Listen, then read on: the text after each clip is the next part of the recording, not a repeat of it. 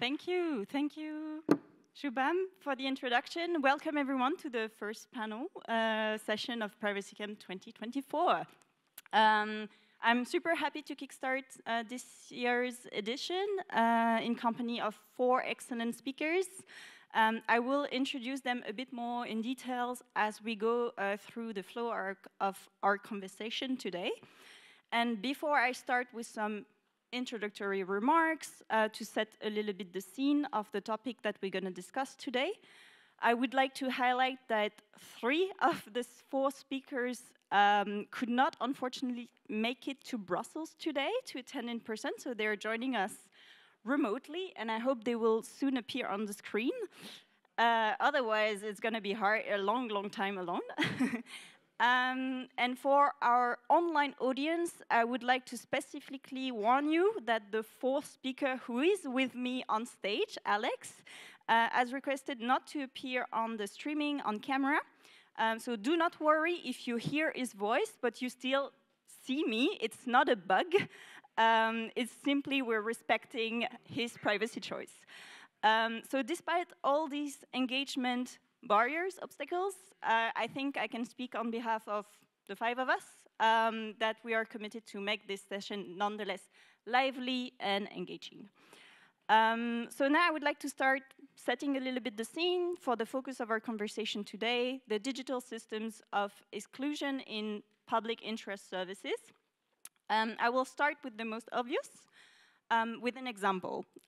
In October 2023, so last year, hundreds of people and 200 NGOs protested against a legislative proposal to oblige all public administrations in Brussels here in the region to offer their services online. And this obviously without the guarantee that other alternatives such as post, welcoming desks, and phone lines would be maintained. So there was a huge public outcry and people got to the streets. This year, the year before, the Belgian Digital Inclusion Barometer had concluded that the acceleration of digitalization during the COVID pandemic benefited above all to those who are already socioeconomically and culturally privileged. And so people with lower levels of education and income had suffered the most from the even temporary abolition of physical counters, any other kind of offline means to access essential services. And today, still half the Belgian population is considered as what they call digitally vulnerable, which means they either have no access to the internet or they don't possess adequate skills. Digitalization has long been justified as a mode of increasing and facilitating access to essential services. It's served to us like this, with this narrative, and especially include those who are far removed from these services or from any other governmental systems. So it is framed as a practical solution to address existing inequalities through the introduction of internet-based services. And so digitalization agendas also come with a certain promise of efficiency to a certain extent, with also the use of algorithmic systems that automate certain parts of administrative decision-making processes, and this in the wider context of public administration, public austerity programs. But probably the opposite is true to all of these promises. Often tech systems create new barriers to access services, and they exacerbate the social exclusion of those who are already excluded. For example, online forms that are not designed to be filled on smartphones, while smartphones are actually statistically the only device or the only means for people marginalized and excluded to access the internet, like undocumented people, people on the move, or people experiencing poverty. Not only does digitalization increase the risk of people not exercising their basic rights, but it also generates more violence.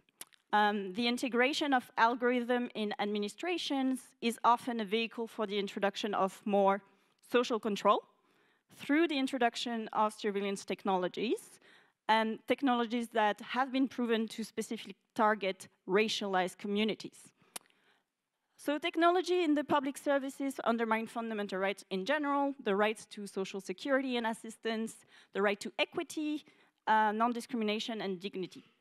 And the introduction of AI systems contribute to embed further what we call hegemonic positions. So rather than stopping inequalities, it seems like technology produces even more. And this is what we're going to question and map today on this panel. The topic is of actually high relevance today. It is an agenda that is largely pushed at European level by the European Commission. There is an impetus from European policies to promote a strong European economy, and that goes with the digitalization of public services.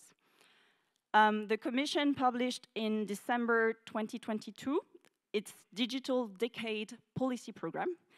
And one of the core objectives of this policy program is obviously to reach 100% of key public services to be accessible online by 2030. A note on definitions for this panel. We will use interchangeably,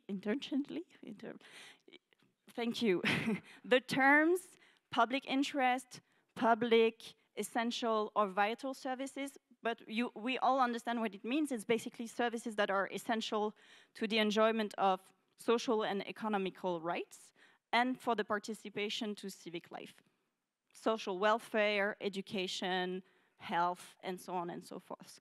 We're not writing an academic paper, thank God, here, so please be mindful that we are going to use a variety of terms. They all designate more or less what I just described. So without further ado, I would like to introduce the first speaker, which is Sergio Perez Banco, who is a policy officer at the European Federation of National Organizations working with the homeless. He's leading the federation's work on youth and LGBTQI+ homelessness. Sergio? Yes. If you can hear me. FEANSA, yes. Your federation, published a policy paper on digital inclusion for homeless people and homeless service providers in 2021. This paper, in there, you identify a number of benefits that technology brings for homeless people, but you also list quite a number of challenging and additional barriers. Could you tell us how digitalization of public service impact people in homelessness, please? Hi, everyone. Can you hear me well? Yes, we can. Yes, perfect. Yeah, so thank you so much, Chloe, for the introduction. As you said, I work in FEANSA, which represents NGOs that work at local or national level in the fight against homelessness. And yeah, we have more than 100 members all across Europe. And yeah, we represent the rights of the people in homelessness in the European Union.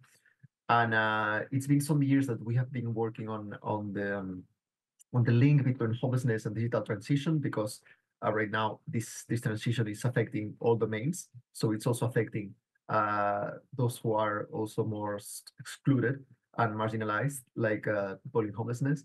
And I think that your question about the digitalization of public services is very interesting, because now more and more services, both public and private, are being only digital or digital by default. And this means that for those people that have some barriers or challenges related to their economic conditions, their material deprivation, the lack of housing stabilized situation, etc., this is really a challenge. What we see is that if these barriers are overcome, it can bring some benefits, like, for example, having updated information about several services. And here we have examples from Copenhagen, from the Czech Republic, or France. Like we have several applications where they can access updated information about the services that people in homelessness use. Also, it can improve the contact with social workers, reminding appointments with the whole social network, etc. And also, like, it can even be a tool to look for accommodation, to look for jobs, etc., as it happens to any of us nowadays right now, that if we want to get a job or if we want to, I don't know, move out to a different place, wherever, we go on the internet and we search for uh, several options. But there are several barriers basically related to affordability of devices, the lack of stabilized internet connection. If you go, for example, to libraries or shelters to have free Wi-Fi, the networks are usually not good enough, or they don't have all the privacy and security checks that that all the private networks have. Um, and also there is the matter of digital skills. If people don't have these skills, then it's quite difficult to access a number of services. So what we see is that if these barriers are not tackled, then digital transition can further exclude uh, people in homelessness, and yeah, and in the end, it endangers like the very core principle of equality in accessing public services. So yeah, when states started developing public administration and so on, one of the very first principles was establishing an equality of access, regardless of conditions. So de facto, this digital transition can really mean that some people could be able to access some essential services, and some people maybe are not able anymore just because they don't have the economic conditions or the housing or an adequate situation, and that is uh, very worrying. Thank you. Yes. So the situation already highlights like the core issue of access, and a number of problems related to accessibility of the service, and the practicalities. There, as I mentioned in the introduction, there is also a dimension that once people access the services, there is a new barrier that is created with the use of certain automation tools within decision-making processes. And so second, I am delighted to introduce Nawal Mustafa, who is a legal officer at the Public Interest Litigation Project, PILP. This is a Dutch organization conducting strategic litigation for fundamental rights. And she's also a research associate at the, she's a postdoctoral researcher at the Free University of Amsterdam. Nawal, your research interest focuses very much on the Dutch history of slavery and its intersection with law. And so you have been analyzing and closely following the Siri case in the Netherlands, which is now quite well known. Before maybe discussing and going into the detail of the relevance of the case from a racial justice perspective, could you briefly explain, for those who haven't followed in detail, what the scandal is about and what were the concrete material consequences of such use of digital technology in the welfare state? Yeah, sure. Can you hear me well? Absolutely. Yeah, okay, perfect. Hi, thank you so much for inviting me to this session and also for organizing the 12th, was it the 12th Correct, privacy yes. team? Yeah, so wonderful. I haven't had the opportunity to come to any of them. So hopefully this will be Next year. next year, hopefully.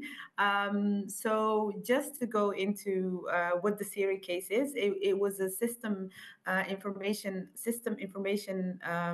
It's called System Risk Indicator.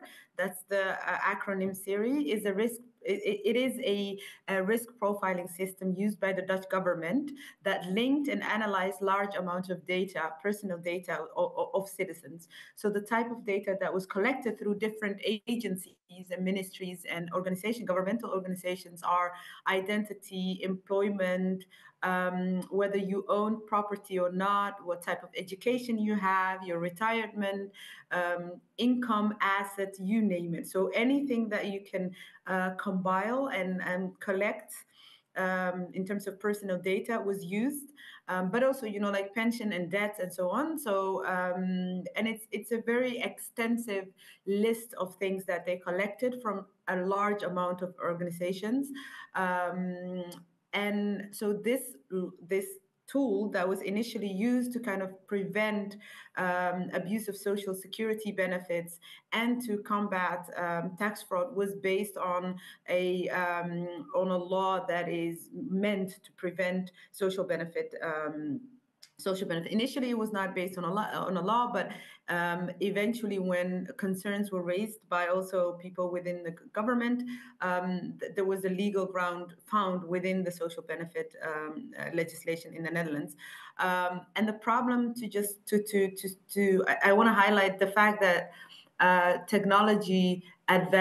advances in technology always are faster than the laws. So the laws always have to try to catch up in order to mitigate the harm that's being caused by these technologies that we're using. So this was also the case here. But the problem is with this type of system is that it led to profiling of citizens and kind of in specific neighborhoods, namely two neighborhoods in Rotterdam South, and it created so-called wonder addresses which were viewed addresses in these neighborhoods, which were viewed as addresses with more risk or increased risk of fraud.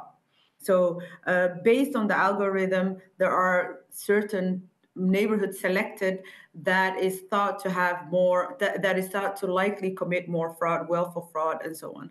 So and these people were then included in a register, and they could then be subjected to criminal or administrative investigation and sanctions. So initially, they didn't do anything. There was no suspicious or whatsoever. But based on the based on the collection of the data and the way the data was analyzed and compiled, they were perceived to be fraudulent or higher risk of fraudulent and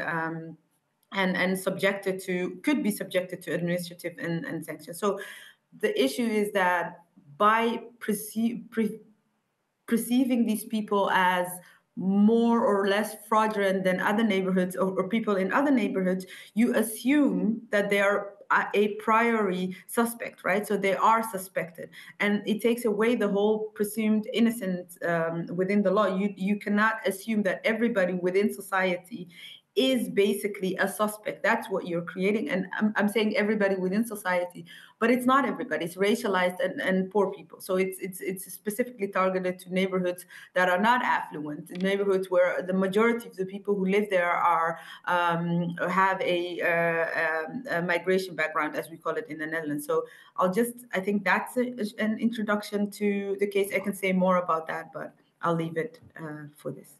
Yeah. Now, well, are you familiar with some of the consequences this scandal had on the affected families? Like some concrete, what does it mean for them?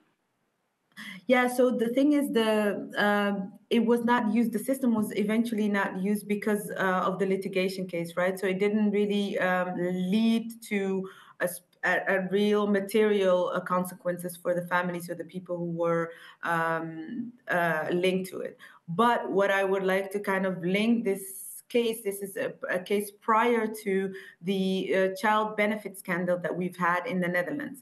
And what you see is in that specific case, so it's not the Syria case, but if the Syria system was used, then I think it would lead to similar consequences as in the case of the child benefit scandal, which also accused some people of fraud who received a child benefit from the government. And in that case, what you see is that it disproportionately had an impact on racialized minorities. Again, in the Syria case, you see that the neighborhoods and the people that are being targeted are racialized minorities, right? And poor people. So it's just the combination of class and race that come together in these circumstances, both in the child benefit scandal and in the Syria case. So you see that combination of being being less affluent and being racialized as a very decisive and very important element in who's being impacted by these technologies. Another thing that you saw in the case of the child benefit scandal is that people lost their jobs, people lost their companies, they lost their houses, they lost their children in some cases because they couldn't pay their rent or couldn't pay their mortgage, which led, or they didn't have enough money to spend because they kept paying the government back for the fines that they received and for the so-called child benefit that they received in a fraudulent manner. So that also led to children being placed outside of the house because the parents no longer were considered to being able to take care for them. So it's not only financial consequences, it's really, really material consequences for people. Thank you so much. And also thank you for bringing the childcare benefit scandal, which is very informative for the rest of Europe, actually, in how bad things can go. And actually, this is not an issue that is solely and isolated in the Netherlands, but also very much across EU member states. And this is why now I turn to Alex. Alex is the campaign officer of La Quadrature du Net, who is a dream member in France. And La Quadrature du Net has been mobilizing since 2022, approximately, against the use of social control algorithm by French public administrations. You, sorry, worked to auto-tune. You worked to reveal how they used those algorithms to exclude people and treat basically everyone as a suspect of fraud. Alex, La Quadrature has been mapping the different institutions using algorithm for social control. But you have been focusing on specifically one of them, which is the Caisse nationale d'allocation familiale, la CNAF, the family branch of the French welfare system. And you recently managed to obtain and publish the source code of one of the algorithms used by the CAF. It's no longer in use, but you're going to explain it to us. Can you describe what you discovered by accessing this source code? Hi. So yeah, at La Quadrature, we work on that subject, but actually it's really similar to the Siri case. And France has been using similar algorithm for quite a long time. Began in the early 2010. But we took our time to get a look at it. And when we began to work on La CNAF, which is so the French family branch, which also handles the minimum income benefits for French population. We discovered that this algorithm, the CNAF, was the first institution to use such algorithm, but then it was used as a model, and actually this use of risk-scoring algorithm to rationalize control, to select people to be controlled, has now spread to basically the health branch of the French welfare system and the elderly branch of the French welfare system. So you find it everywhere, very similar algorithm. What we did on the CNAF was a good example because it was the first institution that did it in France, so we had the most documentation on it. And there was some research that showed that the introduction of the algorithm led to a rise in the share of the poorest among the people being controlled. So we had some clues that the algorithm was in itself discriminatory. However, then you basically rewrote a few papers, but you're in this situation where La CNAF say, okay, no, this isn't true, and you basically, at the end, you need to find the code just to put to publish it and to say to the administration, no, you have to recognize that there is maybe something wrong in it. So we struggled to get the source code and we published it. How long did it take? 1 year maybe. Ouais. And maybe, okay, one trick for those who work on that subject, because we, okay, so like CNAF said, basically, if we publish the algorithm, people will begin to cheat, okay, to manipulate their risk scoring. Which is something difficult to hear, because basically at la CNAF, if you, as we will see, the risk is very high for poor people. So basically the la CNAF was saying, okay, you will begin to lie on your declaration to act as if you were rich to get minimum income benefits. So this is something like totally mauvais. It's ironic. Ironic, ouais, ouais, ouais. It's absurd. Voilà, absurd, grave. Et,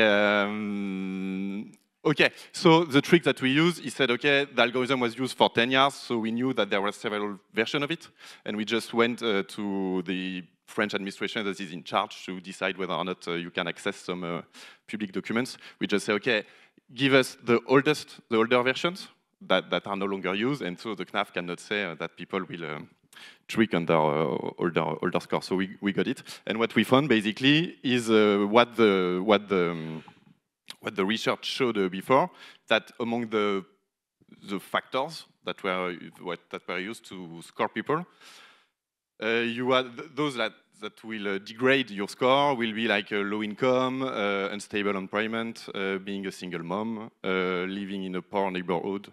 There are some debates because we lack some variables, but the CNAF asked to use a variable whether or not you were born in the EU. So to discriminate, foreign people. Based on your birthplace. Yeah, but based on your birthplace.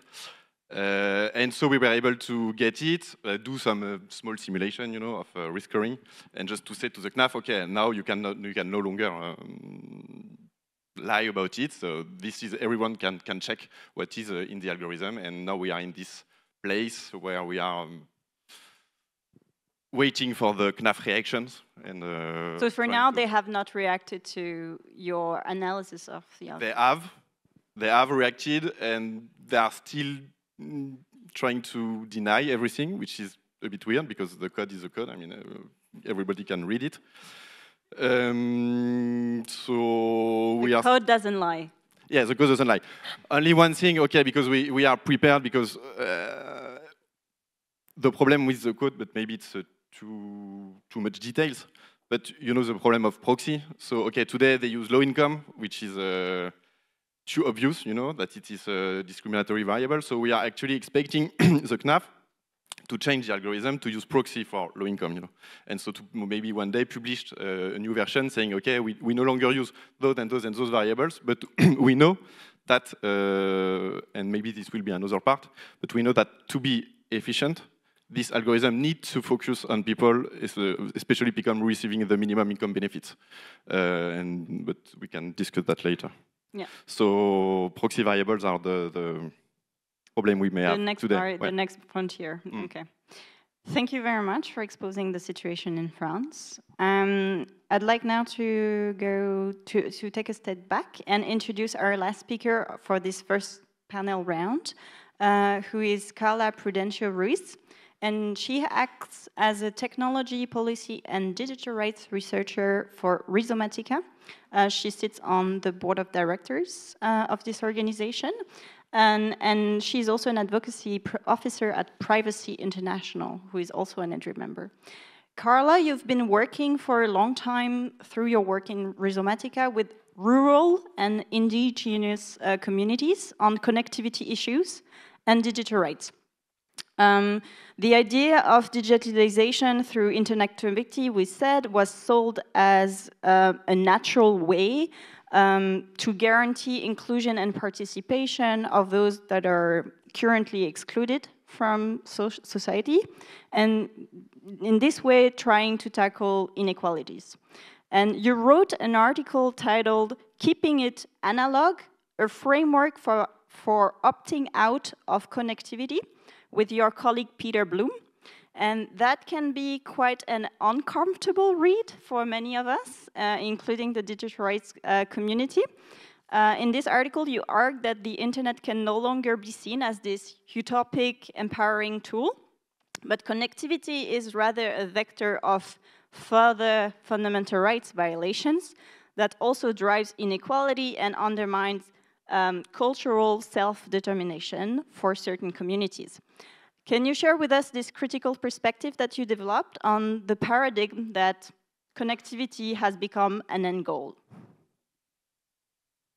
Hi, thank you, and thank you for the invitation. I'm so happy to be here, and I hope I can be like in presence next year, and that we can chat around these issues that are like a lot of like that have a lot of complexities. As you were saying, I think my part is like stepping back a little bit, not talking a lot about the use, but also like how we get here. And as you were saying, I think we have like two main paradigms. One is that connectivity is always preferable to disconnection. Even this idea of disconnection, we can start testing it, because it's not that these communities are disconnected at all, but disconnection for the internet. And the second idea is that this means that achieving connectivity is the thing that we need to be taking care, and it doesn't matter how we achieve connectivity, like the means doesn't matter, because when the access is reached, we can start like thinking about like what's happening, or how this will develop things, or how this will be an enabler for accessing or exercising human rights. So I think those both things are problematic for several reasons. First, as I was saying at the beginning, the concept of digital divide is a colonial concept, because it divides the world into two sides. Those what are already connected, and they are perceived as advanced, as developed, as someone that needs to help the other part of the world, which is not connected, it's undeveloped, and it needs to be saved from this situation. And also because the other part of the world, those that are not connected, are perceived as a similar group. We are talking about half of the world, more than 3 billion people, and we think they share some characteristics, and they don't. Like they are like an heterogeneous group that have different cultures, different realities, different languages, and different like even goals around this issue of digital technologies, different dreams, how they want to do it, why they want to do it. So we are treating this half of the world as if it was some homogeneous thing, and it is not. So that's other thing that it's problematic, because we are thinking the solutions of bridging the digital gap as if they were solutions one fits all, and that's not true. And the third one is what you were saying, that is this idea that connectivity is about being able to participate more fully in society or in an economy, or accessing some human rights. And as you all were saying, that's not necessarily true. And with connectivity, we can also like say that digital technologies are not necessarily like bringing these issues, but also a lot of risks that we are not talking a lot about in the connectivity world. And the initial hope that this was like internet was this decentralized architecture that will allow everyone to join and to be like to express themselves and to access to information and to be able to get services, public services. We have a lot of proofs that it's not necessarily true now. Few companies own the upper and lower layers of internet connection. Like we are not only thinking about like applications or social networks, but also a few companies own the cables, like the infrastructure itself, which is problematic. And we can also see now that internet allows a lot of inequalities, and there, for example, the erosion of privacy in these communities and like for all people. They allow surveillance for government and also companies, and they allow a lot of the inequalities that you were talking about. So we are, I mean, for example, in the pandemic, in the COVID, we all saw that everyone was turning their projects into connectivity. A lot of like funds were developed on that. A lot of organizations start like working on that because we thought like this is the thing we need to do.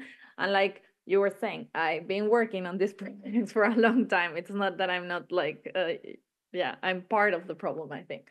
But the issue was like how we can stop and see if we can do better and think about internet digital tools as also a thing that we can be scared of. Thank you. Yes, it's about time also to realize and reflect on our own position in when we run projects, making sure that it actually serves people. So I think it's a very valuable reflection that you're sharing with us. And it's really good that you highlighted really how digitalization is sort of a symptom of the structural violence of the colonialist and capitalist systems. And this is where we tie in with the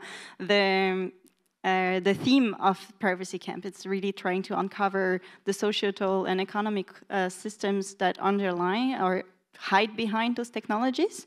And maybe this is a really good transition to come back to Alex for looking at the CNAF algorithm.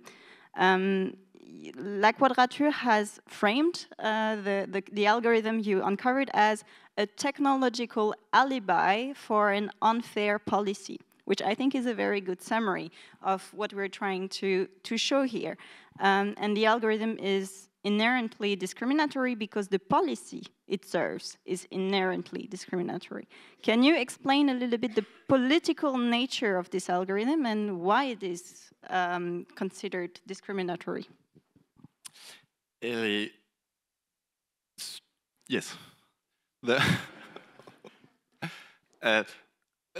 Maybe on two parts. The first one is how the alibi part is how the manager of the CNAF used the algorithm, to valorize their own work. So basically, when they introduced it in 2012, they increased the profitability of controls, and we'll come back to that just after.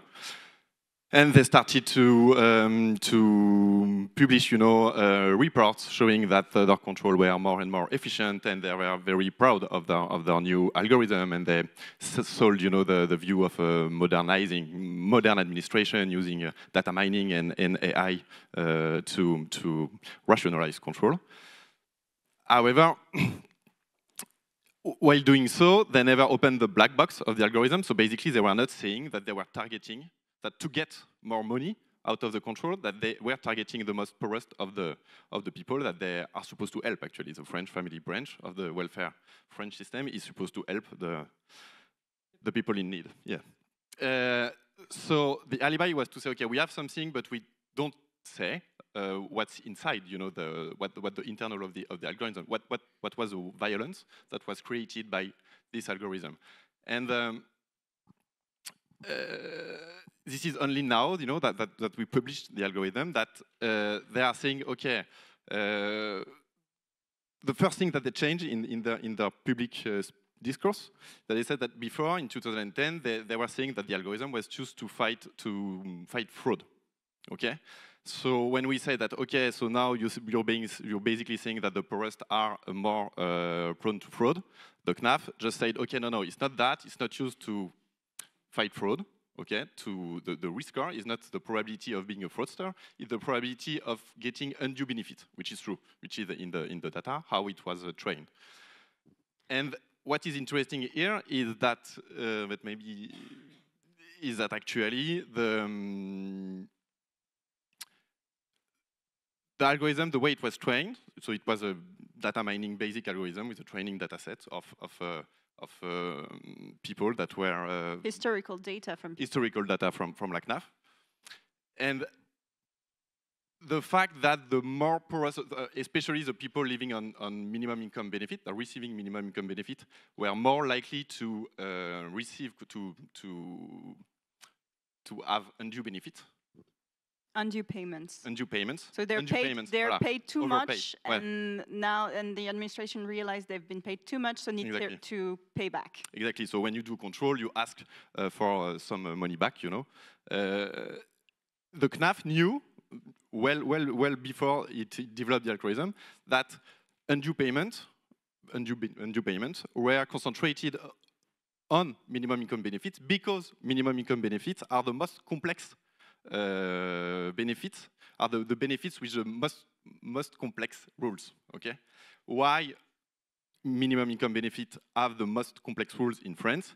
It's because it's accumulation of basically far right or right legislation saying, okay, the poor will use French welfare system, so we need to introduce more stringent rules, you know, to make sure that only the good poor receive money. So at the end, what you have is that you have an algorithm that is efficient in basically targeting the most poorest. And what it does is that it reveals the complexity of the rules that is itself a consequence of right-wing policies. Of right-wing policies, okay. Lutte contre l'assistanat.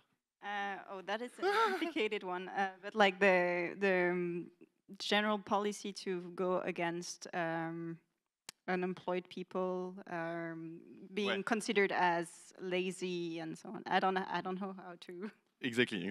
So voilà. So in a sense, just the algorithm is a reflection of something much more, of something totally political. And this is exactly why we say that the CNAF cannot improve the algorithm. It cannot make the algorithm not discriminatory, because for the algorithm to be efficient, it has to target the poorest. So we are waiting for some modification, as I was saying before. We are waiting for the introduction of proxy and the removal of the most offensive variables. Controversial variables. But the very nature of the algorithm, because it reflects the nature of the French social system, has to target those people, has to be discriminatory to be efficient. So this is the end. Right. And you said it's profitable because that was for CNAF a very political choice to go after undue payment, because if they would gain more, like they would be more profitable, is what you said. And this is the end of the story, is that actually, and this is where this is one of the key insights of what we did at La Quadrature on that subject, is that we were saying, okay, control has always existed in the French social system. So basically you're saying, okay, what does it change to make it, to control people based on the risk current, you know? What does it change, philosophically? And what we realized is that before the introduction of the algorithm, manager of La CNAF had to meet, you know, and to decide, okay, this year we're going to control 30% of minimum income benefits people, but we will also control a bit of the other, you know, population to which we give benefits. So they had to be accountable, you know, for the choice they made to control some population more than others. As soon as the algorithm was introduced, basically, the share of marginalized people being controlled could increase, because everybody was saying it's not us, it's the algorithm, you know? And nobody knows what is inside the algorithm. And we have tons and tons of documents on that. We have even a quote from a controller saying it's not me that says that I will control 500 minimum income benefits recipients, it's the algorithm. And this is also another side of the technological alibi that you find. Nobody has no longer the responsibility for the policy itself, and for the outcomes. For the outcomes, which is maybe right.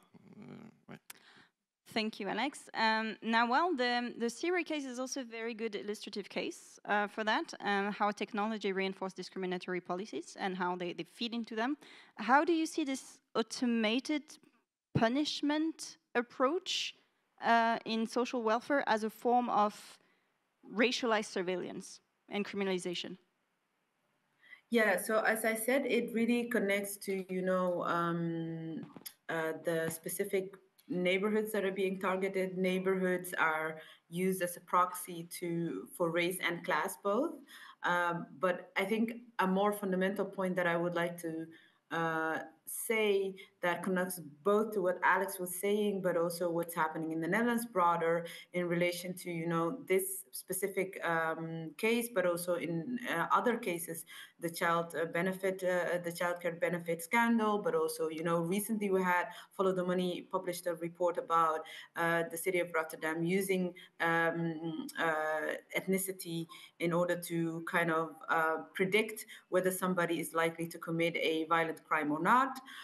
So you have all of these algorithms that are being used, and I think the more fundamental point that I'm interested in, and I'm kind of thinking about with all of these cases, and it really came up to me again as I heard Alex speak, is the issue of for who is the welfare state and from whom does it need protection, and that has been crucial from from the first moment that the notions of welfare state were created, right? So it was always it's always presented as something that will help the poor and so on and so forth and provide a lot of these social assistance that people might need.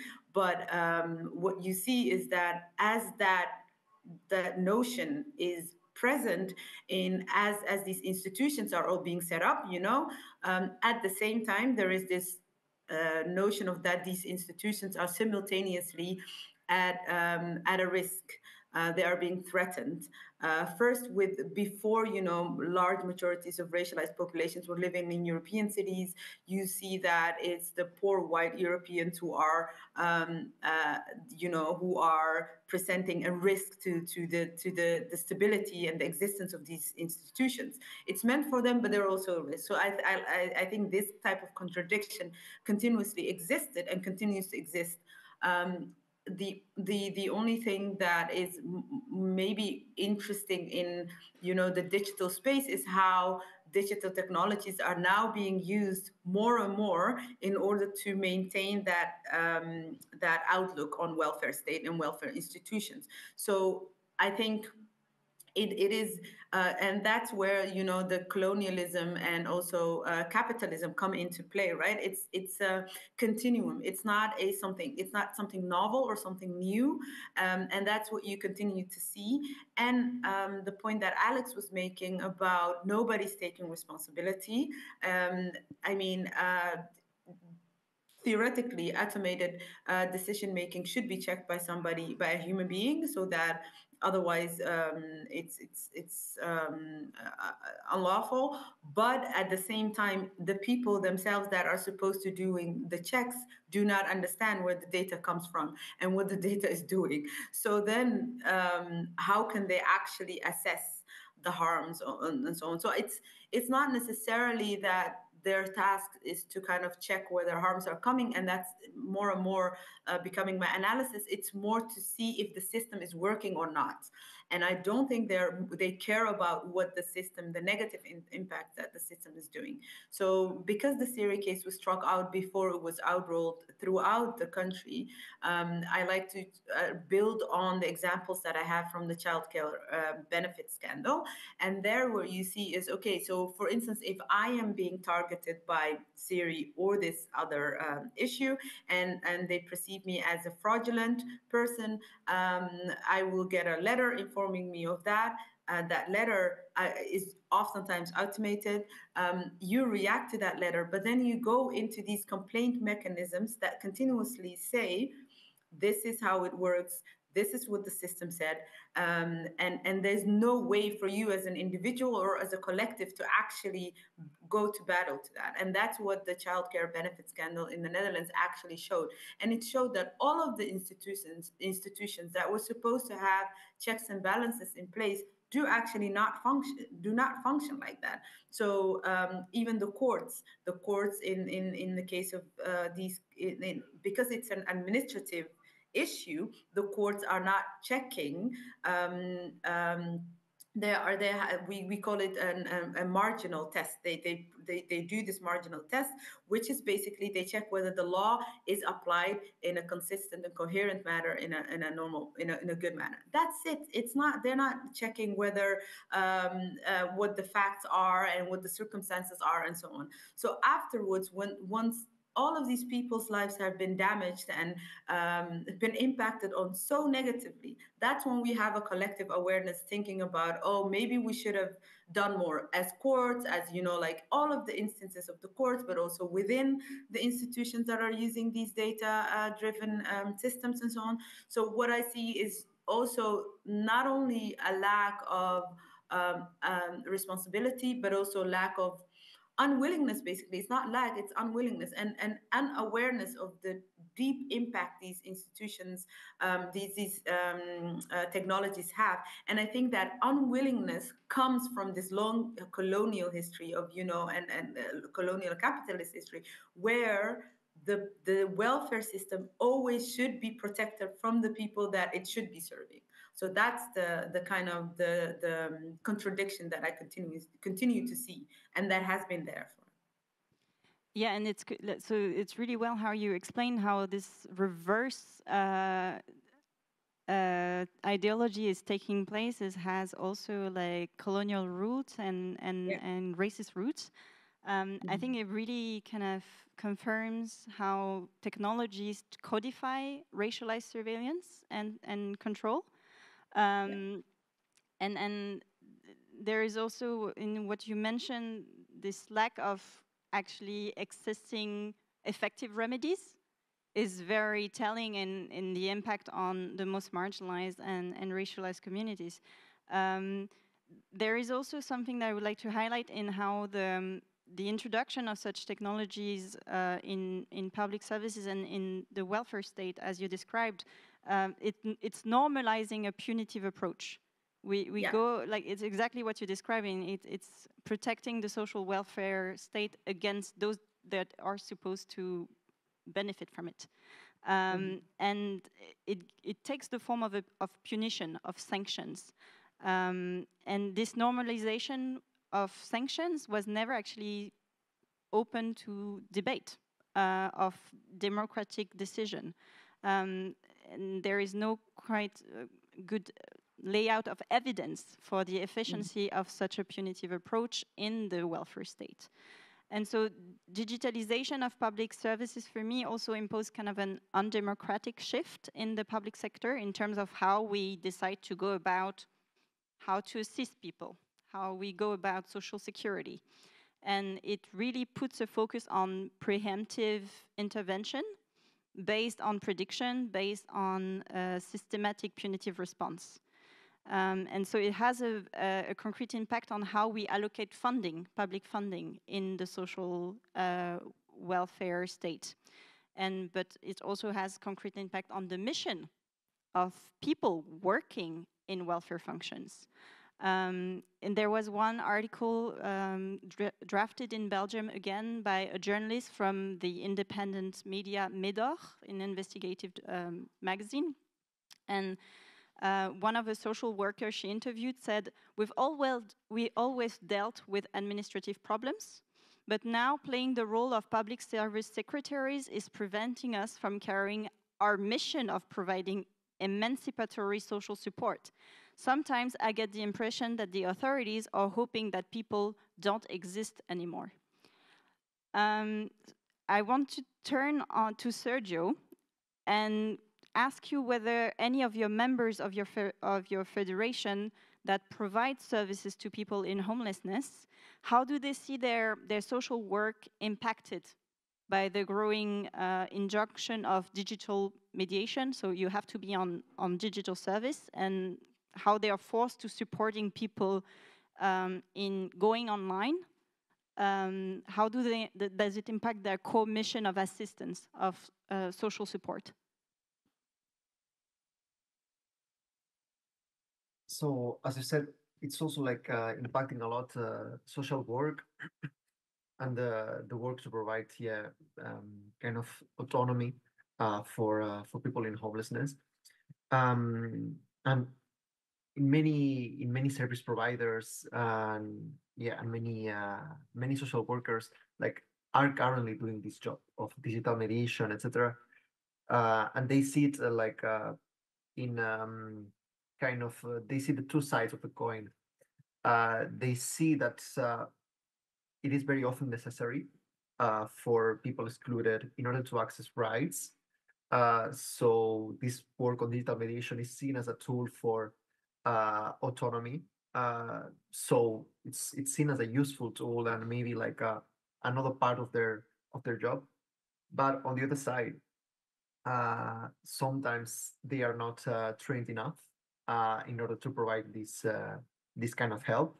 There is like still like a big gap in social education and social work schools across Europe about this digital mediation and digital stuff.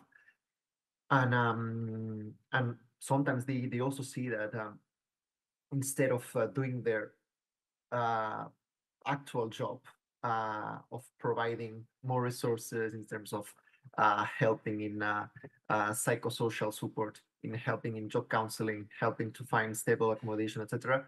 Sometimes they see that they lose most of the time trying to help people manage online forms, trying to look for or get devices in order to do all these kind of procedures online, be it with public but also with private services.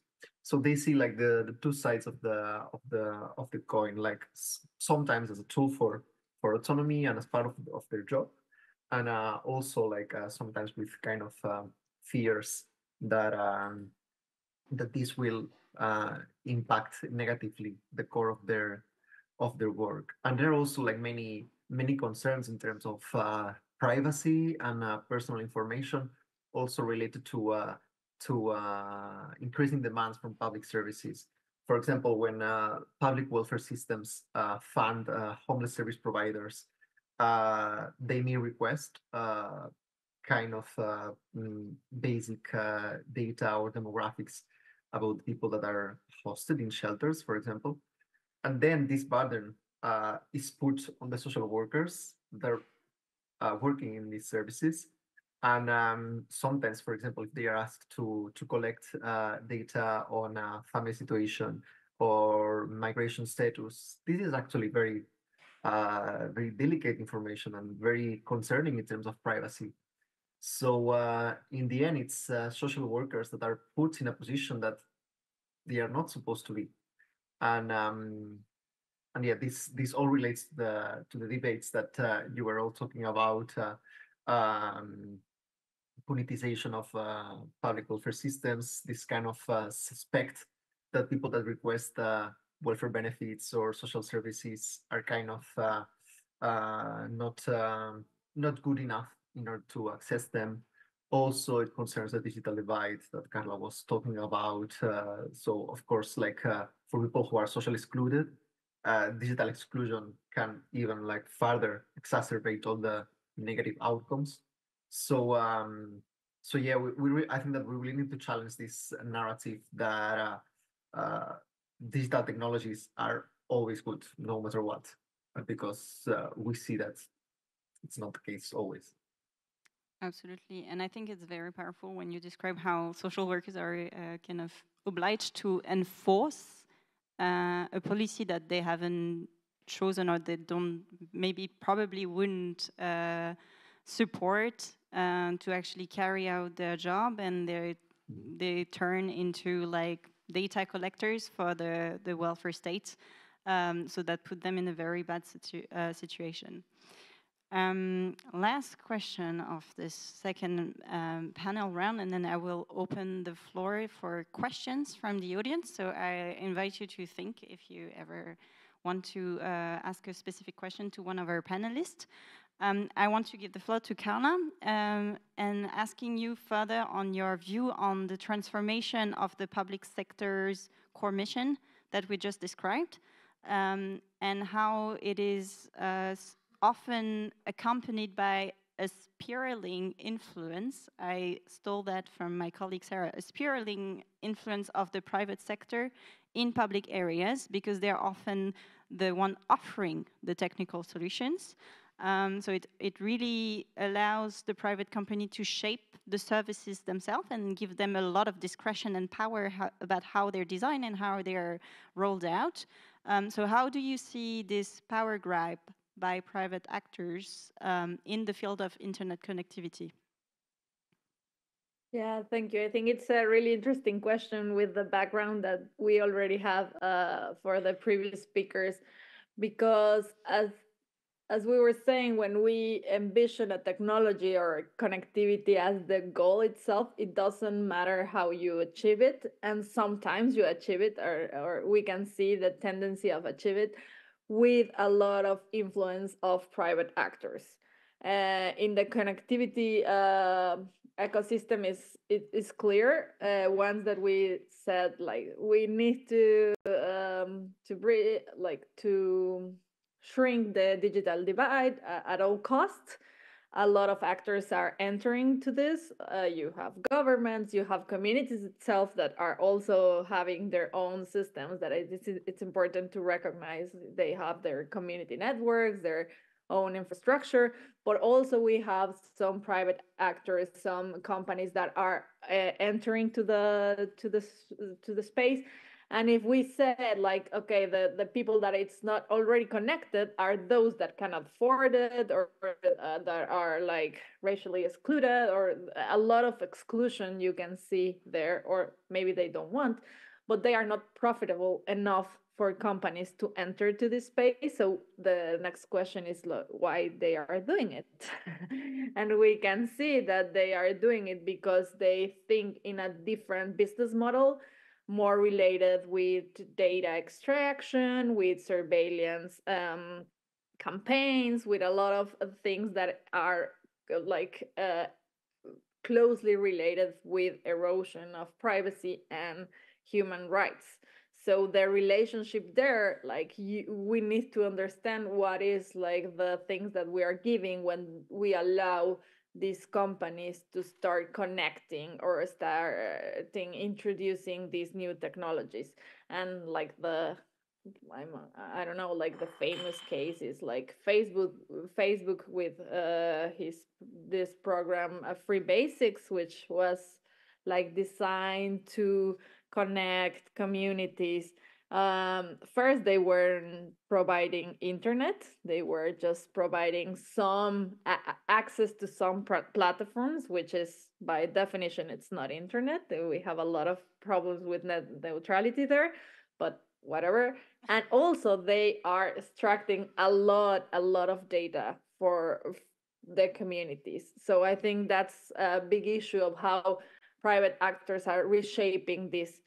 And if we can see like that we are increasingly using the internet as a vehicle in the best cases, but sometimes as a substitute of providing a public service or access a human right, for example, in health services, but also in education or even in welfare systems. Like if you are using this vehicle, we can also see that increasingly states and governments are focusing more on how we will acquire the digital tool or how we will connect this community, because we like this is, I call it like the internet band-aid, like it helps to everything.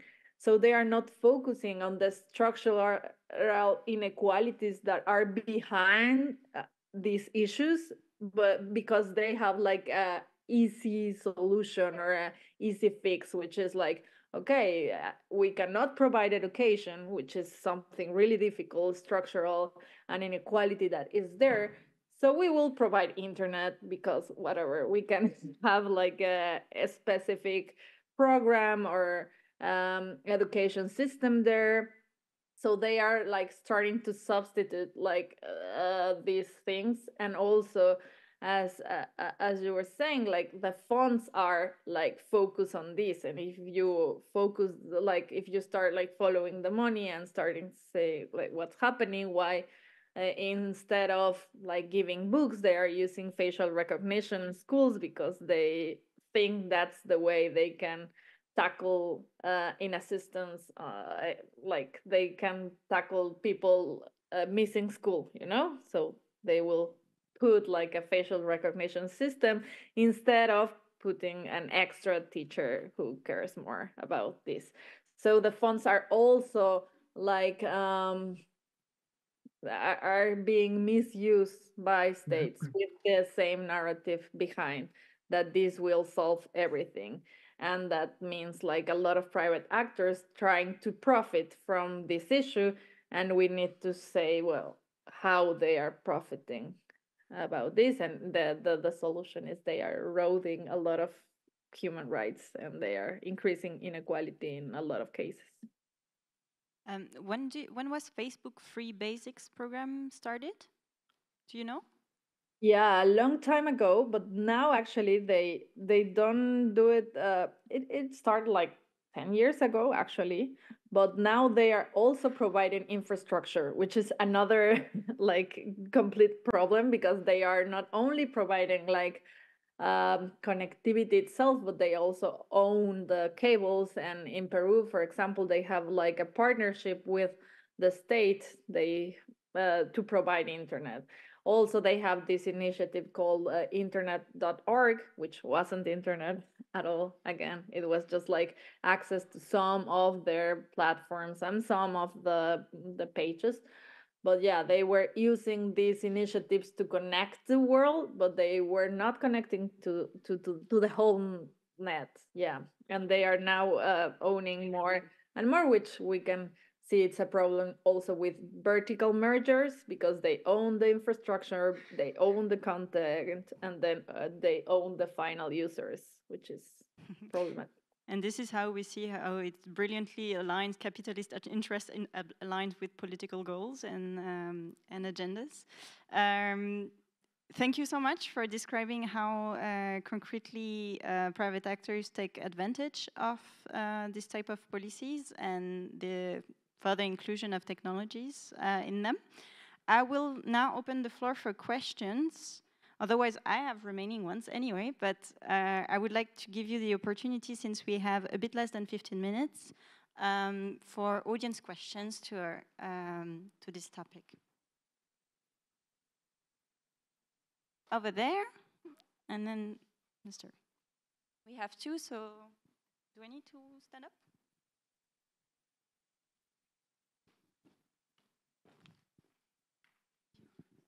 Yes, hello everybody. My name is Kirsten Fiedler. I work for Alexandra Gese, Greens MEP in the Parliament. Thank you so much for the super interesting discussion and input. I'm a bit surprised that the AI Act wasn't mentioned yet. So my big question as a policy nerd is what does the AI Act bring? I know it's not the magic one to get rid of all of the problems created by capitalism, but yeah, will there be any like improvement in France or in the Netherlands, and what needs to happen in terms of enforcement in the member states? Thank you. Thank you. I'll take the second question. Shubham, there is just one question. The person just right there was second. Thank you very much. My name is Morakinho from Tech Hive Advisory. Quickly, my question is for the French and the Dutch scenario, especially the Dutch scenario, the Siri case. I remember reading the case and the courts mentioned something about the transparency being the issue, that if Siri was transparent with the data they possessed, it could have been in a better situation. But my concern or my thought is that would transparency about the kind of data they've collected be enough to justify the abundance of information they have about citizens? Because it literally said that for the government to fight fraud or corruption, they can possess or they can inquire or research about any kind of data as long as they are combating fraud. So yeah, you know, saying, oh, be transparent about it, have a log to the citizens to see the kind of data they have, is that enough to justify the possession of this kind of information? Thanks. Thank you. Is there another question then? No? Then I will, yeah, we'll collect the third one. Yes, thank you so much to all the speakers. My question, I think, is probably most directed to Sergio and his work, because I was wondering, looking at the upcoming EIDAS regulation and implementation, how digital identity management is going to affect especially people who have already a hard time accessing digital services. Thanks. Thank you.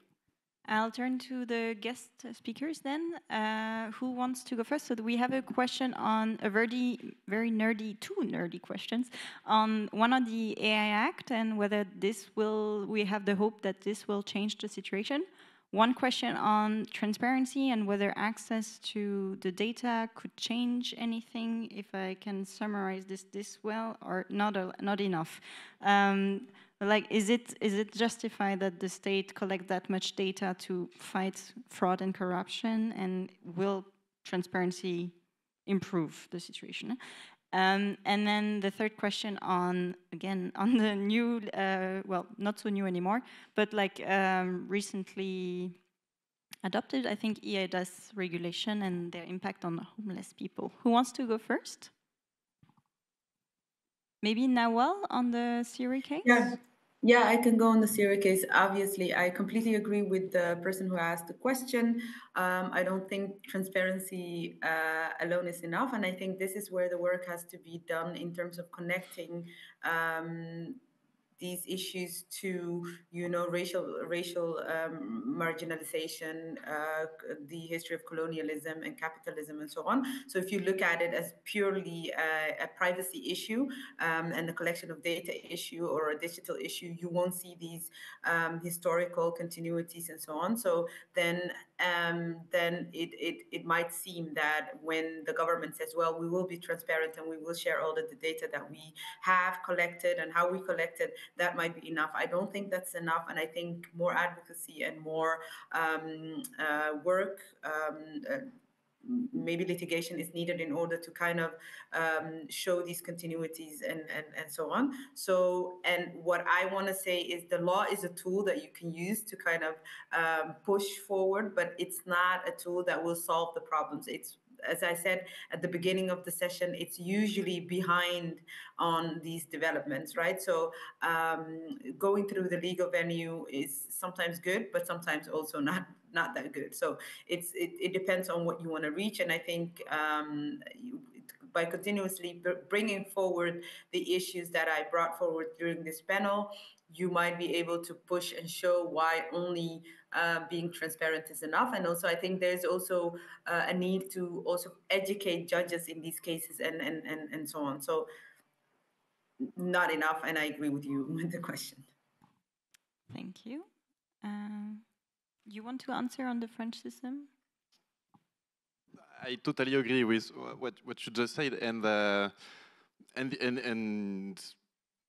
so we fight for transparency just to be able to denounce what's happening in France. So we need transparency in a sense, but then it's not enough. It's for sure. And actually, we are preparing, you know, the legal action against the algorithm, and then we are exactly facing the same question, which is like. What's going to happen? We don't want to win on transparency because okay, you give transparency and you leave the situation. We don't.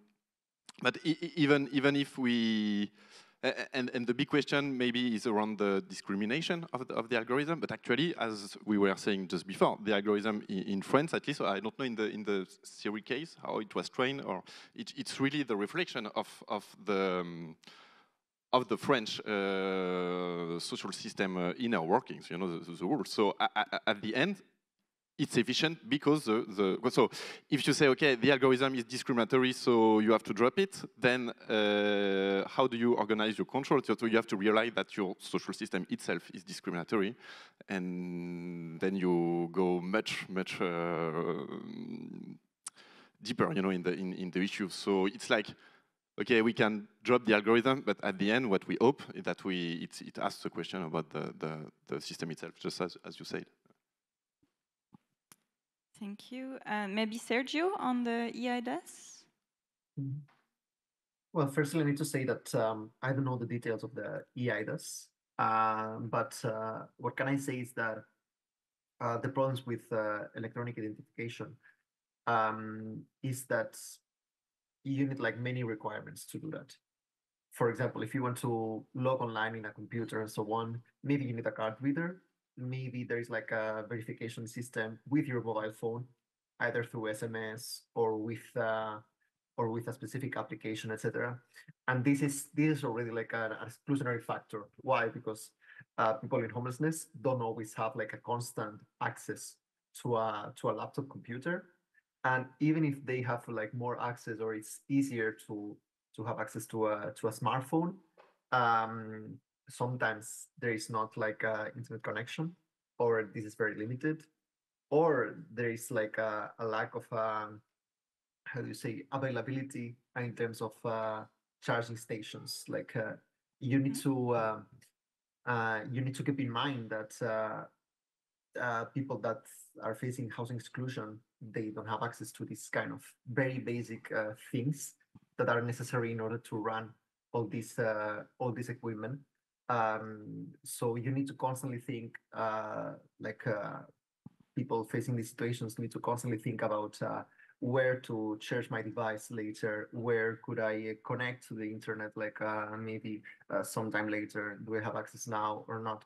So it's already a barrier, and if this legislation is only pushing in that direction without any alternative or any other option to opt out, it will mean only more exclusion, of course. Yeah.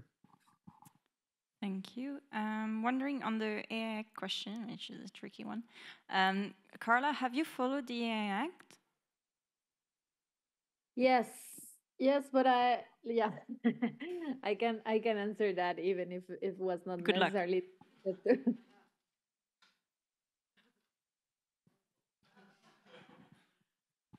Then not. Alex, do you have some words on the Act? What do you hope from this European legislation? What's your hopes? Ooh. I didn't work directly on the AI Act. I just know that with EDRI, we push for some amendments to basically prohibit the use of social scoring algorithm to fight fraud.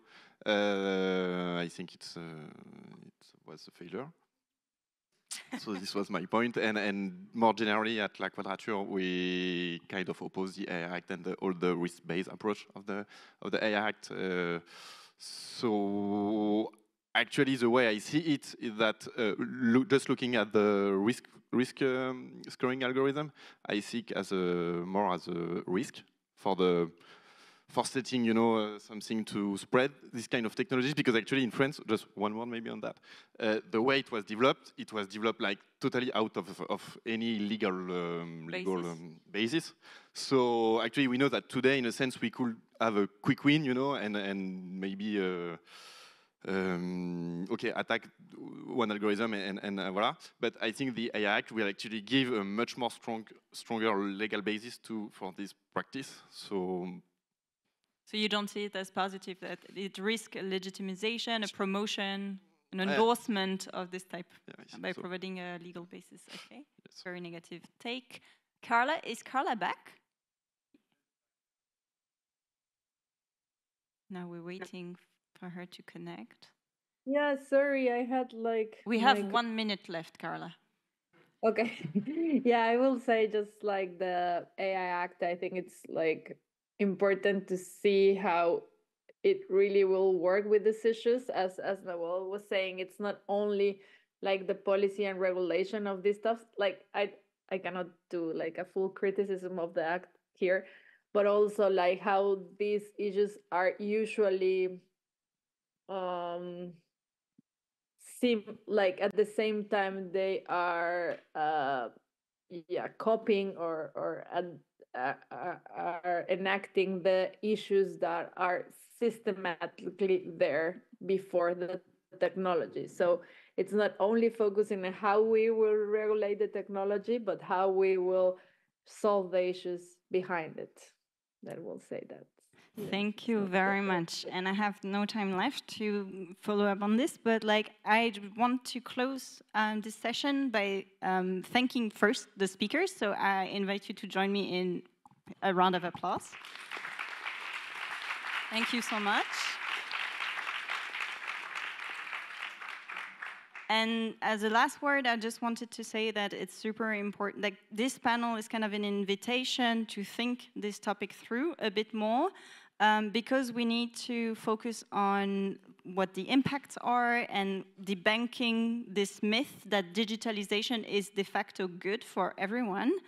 We need to work with those who are the most affected. So it's also a call for the digital rights community in this space and our partners here to work together on this issue in the coming year and bring some strong recommendation and resistance to these developments. Thank you so much.